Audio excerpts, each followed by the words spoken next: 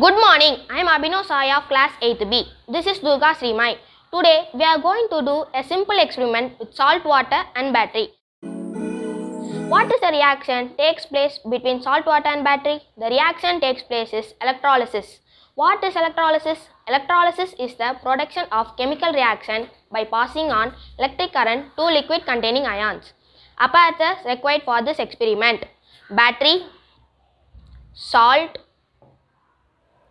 water and a glass jar. Battery contains two electrodes, positive and negative. Positive electrode is called anode and negative electrode is called cathode. Now we are going to do this experiment in an interesting manner. Now take a glass jar and half filled with water.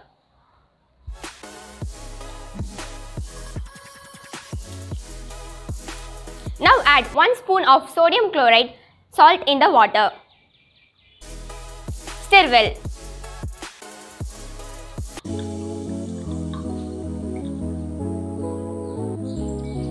Put the battery inside the water.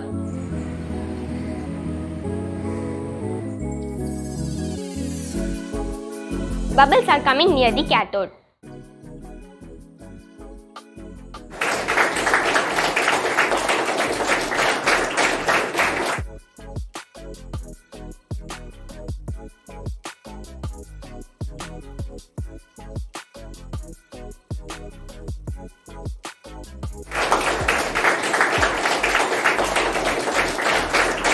Why bubbles are coming out? Because salt dissolved in water produce positively charged sodium ion and negatively charged chloride ion. Once you put battery in salt water, the sodium ion migrate towards the negative electrode and the chloride ion move towards the positive electrode. Salt water is much more conductive than regular water, so the battery would discharge more quickly and the current will break down the salt by electrolysis, producing hydrogen and chlorine gas. Because of hydrogen gas, bubbles are produced near the cathode.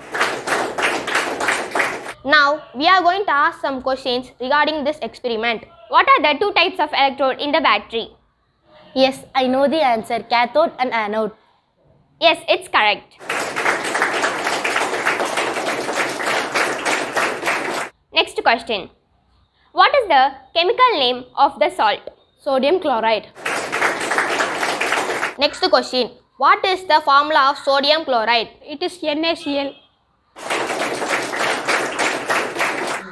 Final question. What is the name of the gas released at the cathode? It is hydrogen.